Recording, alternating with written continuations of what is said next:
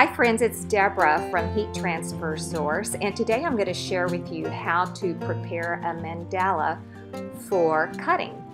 This is an image I got from Google Images, which looks alarmingly like my grand dog. So this is what I'm going to prep to cut. I upload the image into Design Space and select the complex. Up in the left-hand corner, there is a little magic wand. This will create your SVG.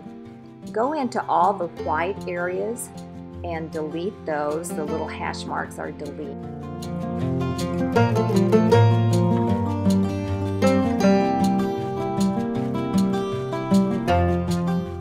To preview what you've done, just hit the preview button in the lower left corner and you can tell all the areas that you've already hashed out. If you make a mistake, simply go into the undo button at the top right-hand corner and that'll fix it. Once you have your image, you're going to want to save it, name it, give it some tags, and upload it into Design Space.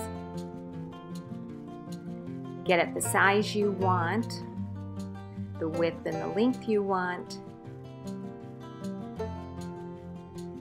and then you're going to go into the printer icon, which will take you to the Layers panel, and choose Cut.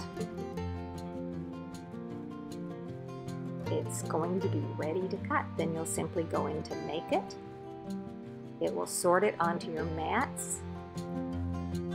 I chose 2 colors of hologram and then carefully patched them side by side onto my cutting mat. Then I put them on the heat press with painter's tape, and it doesn't leave a residue. And here it is, my sweet granddaughter Hannah and her best friend. Please subscribe to our YouTube channel and remember to hit the bell so you'll be notified of all new tutorials. Thanks everyone.